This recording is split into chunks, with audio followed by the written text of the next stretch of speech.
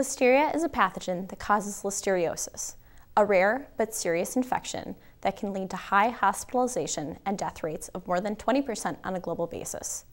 The elderly, people whose immune systems are suppressed, and unborn babies are most at risk.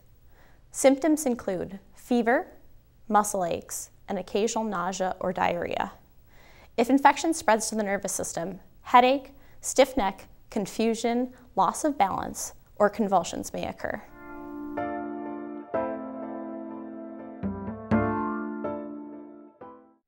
People are most likely to become ill from Listeria by eating contaminated food.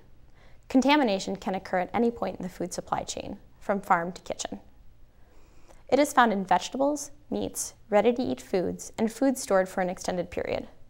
Unlike most other foodborne pathogens, Listeria can even grow at proper refrigeration temperatures.